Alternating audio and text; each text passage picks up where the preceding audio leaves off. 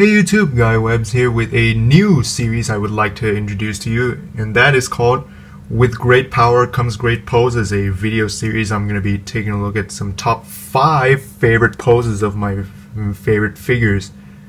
And to start things off, I'm going to be doing SH Figuarts Great Saiyaman. Now the first kind of pose I like to put this figure in is this standing, facing backwards, looking all mysterious and badass. Looks really cool. I like to pose him like this in the front and have him looking to the side and kind of backwards as well. And additionally, to make this look even more badass, I like to move his cape to either side a little bit to give it kind of a blowing effect. Here's how it looks like blowing the other way. And if it's blowing this way, I also like to have him posing this way.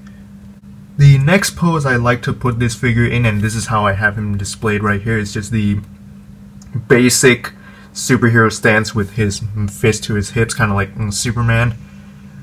And it does look good with him looking straight. Sometimes I like to pose him angled and looking this way or this way as well. Or to give it even more of a badass look, I like to have him looking up and have his cape to the back and kind of blowing to the side a little bit too, which I think is a really good look. Sometimes it might flare out the front cape piece by his chest a little bit, but I just gotta finagle it and it works just fine. The next kind of pose I like to put him in is one of his many superhero stances, with his right arm posed diagonally and his left arm cocked back, kind of similar to the pose that Kamen Rider 1 does from the Showa era days. And this looks really cool. I also like to have his cape billowing into the back and kind of out to the side a little bit.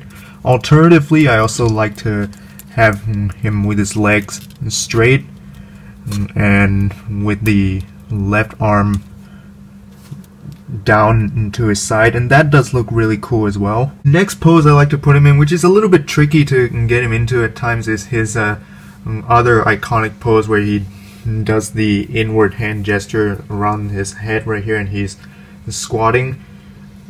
It's a pretty cool pose, but sometimes because of his limited ankle articulation it might be a little bit tricky to get him into, and for this I like to equip him with the yelling face right here, so he's all expressive. I put his arms up, I put his angled chopping hands on, and then I have to squat him all the way down and get his ankles just right. It's a little bit tricky to get him to stand in this pose, but it can be done. It just takes some time. And last but not least, the pose I like to put him in is him with the Super Saiyan head with the cape still on, but taking the helmet off. So I like to have him with the open hand on the left side and with the helmet piece without the face piece on, and on a flight stand, and pose him as if he's throwing it out.